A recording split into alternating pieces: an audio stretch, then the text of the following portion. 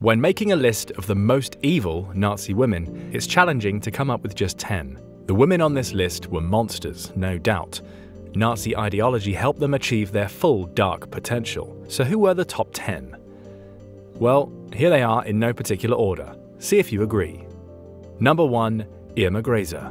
Though the pictures you might see of Auschwitz guard Irma Grese on the internet and in books show a rather plain and dowdy figure, she apparently was quite attractive in person. That's one of the common threads in stories about her. According to many accounts of her actions in the Nazi camps, she sometimes behaved like the evil queen in Snow White. Absolute jealousy of anyone she thought was prettier than her. She didn't give these women a poisoned apple, she whipped them repeatedly across the face with a riding crop until they were unrecognizable. Then she would send them to the gas chambers at Auschwitz. She also liked stomping them with her hob-nailed boots and shooting anyone she felt was disrespectful. She was 22 when she was hanged for war crimes in December 1945. Number 2. Ilse Koch. How evil do you have to be for the Nazis to send you to jail? Well, it turns out that you could be evil and sadistic, you just couldn't embezzle from the SS, which is something that Ilse Koch and her husband Karl, the commandant of Buchenwald, were found guilty of. So he was shot and she was imprisoned from 1943 to 1945. Ilse was not even one of the female camp guards like Irma Grese or the others on this video. No, she was simply an entitled anti-Semitic Nazi wife who thought that gave her license to kill, and she was right. Ilse Koch, not the other guards, had inmates killed because she was fascinated with tattoos, a rare thing at the time.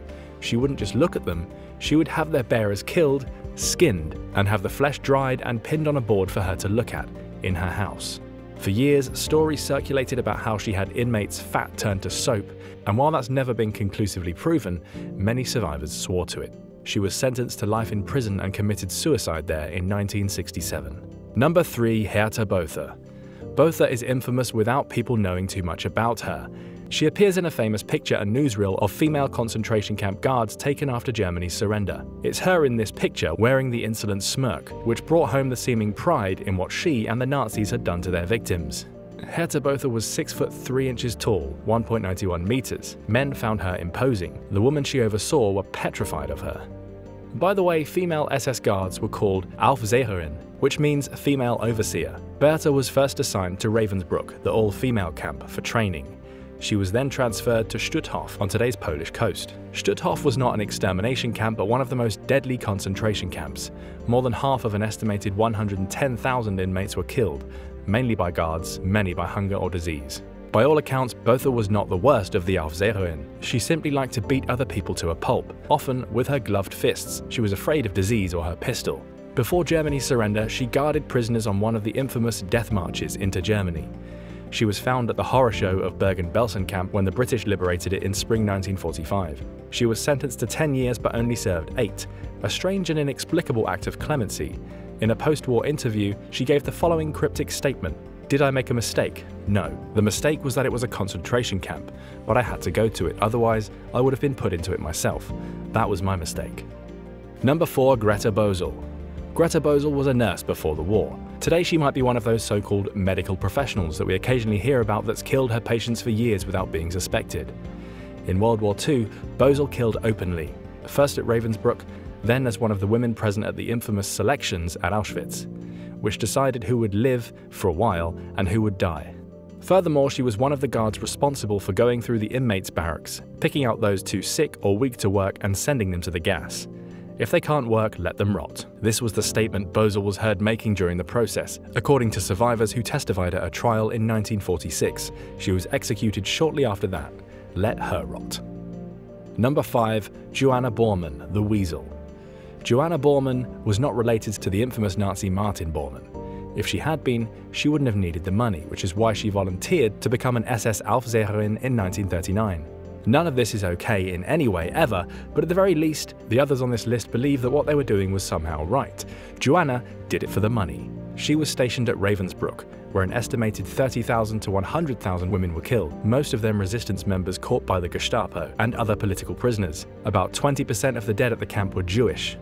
Bormann killed many of them by sticking her German Shepherd on them. She too was executed immediately after the war by the British.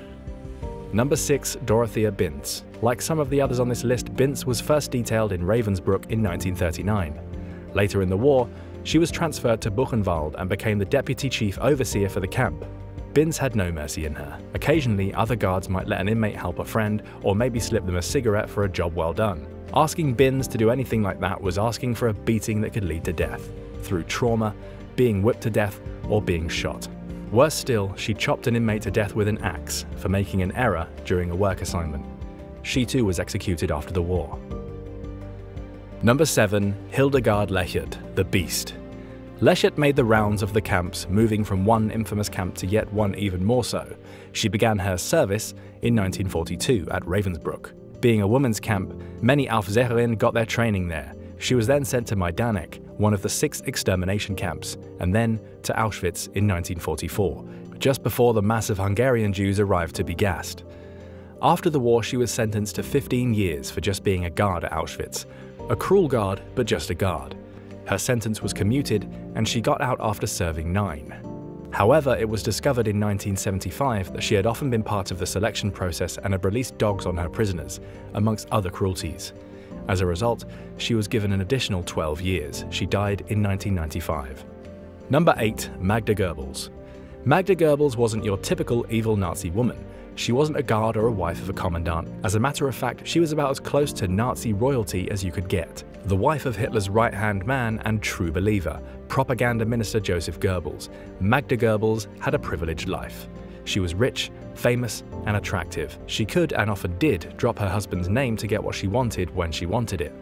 Most of the time, she likely didn't even have to do that. Everyone in Nazi Germany knew who Magda Goebbels was. Whether they were worried about the possible repercussions of saying no to one of the most powerful men in Germany, or whether they were trying to climb the social ladder or otherwise get ahead, people did what Magda Goebbels wanted them to. Imagine the lines you often hear on TV shows about a maid's unpleasant boss or something similar. I can't stand working for her, she's a real Nazi. Well, working for Magda Goebbels was working for an actual Nazi. By all accounts, Magda was a true believer and enjoyed her privileged life. Even though she and everyone else in Germany knew her husband slept with any beautiful woman he could, and he did, repeatedly, such were the perks of Nazi life. What did Magda Goebbels do that was so evil?